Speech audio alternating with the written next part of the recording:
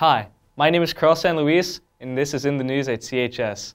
Not only is it the last week of school, it is also the last week of Ms. Bonilla being the ASB advisor. We sent reporter Johnny Sotopadilla to interview Mrs. Bonilla and a few of her ASB students. Hi, I'm Johnny Sotopadilla with In the News at CHS, and I'm here with Ms. Bonilla, the ASB instructor. So, Ms. Bonilla, how long have you been doing ASB? I've been ASB director for 28 years. Do you have any advice for the students in ASB right now? Just to embrace the new energy of a new director coming in and to be patient and flexible and help to create new traditions and events for CHS. And how do you feel about this being your last year in ASB?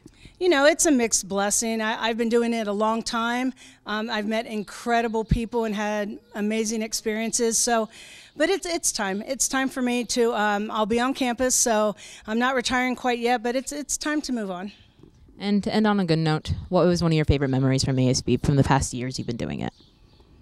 I have incredible memories of people and staff, and I think my favorite times were when my kids were in ASB and I got to do all the events with them, and so that was really special. That was really fun, but I'll always treasure. From Multimedia, we thank you for the many years you've given us. Hi, I'm here with Gracia Bernal. So Gracia, how long have you been doing ASB? I started ASB my sophomore year. I am currently, for the 21-22 school year, I am junior class president, and then next year I am senior class president. And as we know, this is Miss B's last year, so how do you feel about this? Any words you want to say to her for a last minute goodbye?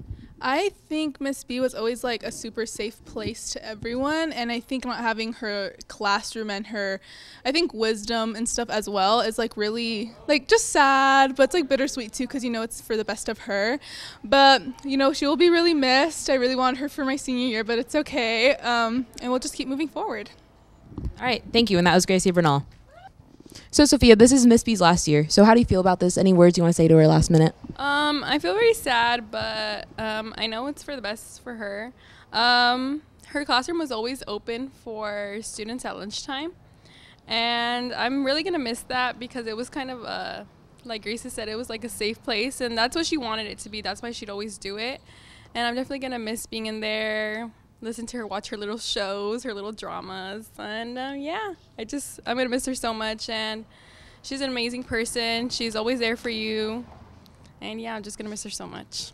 All right, and that was Sophia Reyes. That was Johnny Sotopadilla, and I'm Carl San Luis with In the News at CHS. And from the In the News Productions, we personally thank you for all that you've done over the years, and we couldn't have asked for a better neighbor.